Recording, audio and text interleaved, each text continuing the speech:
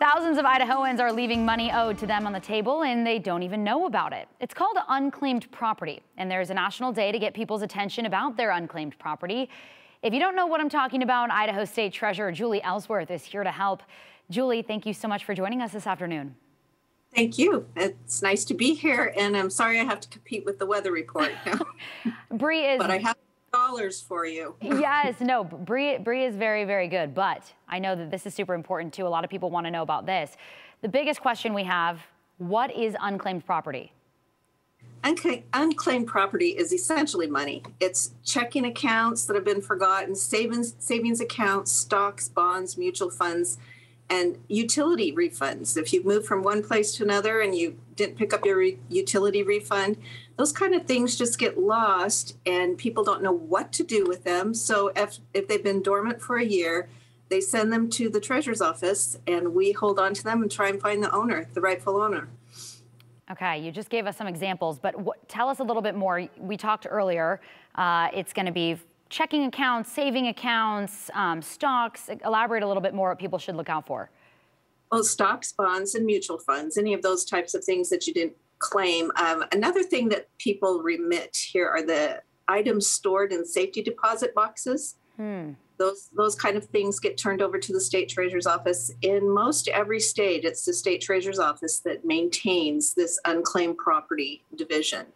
And, you know, it's sometimes you have an inheritance through that you have not kept up on, but it's still there in your name because we go through the heirs process and prove who it belongs to. And, you know, there's just a lot of different accounts that exist out there, if you can imagine. And if they're forgotten, you know, what does a business do with those accounts? Right. They turn them over here.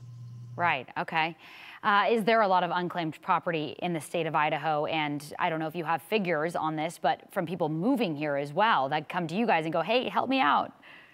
Well, you know, of course I have figures on it. There's $207 million right now that we're holding in my office for people to come and claim, to check our website, yourmoney.idaho.gov. But, you know, in the nation, there are billions of dollars. There is $2.87 billion nationally held by treasurers in every state. You know, we connect with each other, and you can, if you come to our site, we can also direct you to a national site and find the states that you might have unclaimed property in. But yeah, there's a lot of money, and I invite everybody to check my website today, see if your name's on it, yourmoney.idaho.gov.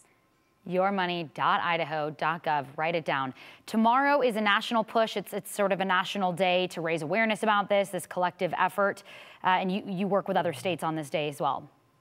That's correct. And, you know, it's just, like I say, there's a national organization. It's actually called the National Organization of Unclaimed Property Administrators, rightfully titled. But this is just a chance for us to remind people all over the nation, check your unclaimed property. See, we've provided tools for you to claim this, and we just want to push you to those websites to get the money back to the rightful owners.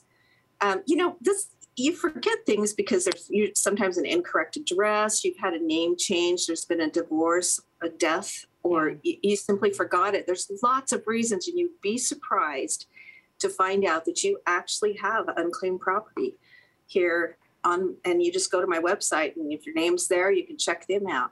Yeah, you're right. Like you said, it is very surprising for a lot of people. All right, Idaho State Treasurer Julie Ellsworth, thank you so much for taking the time this afternoon.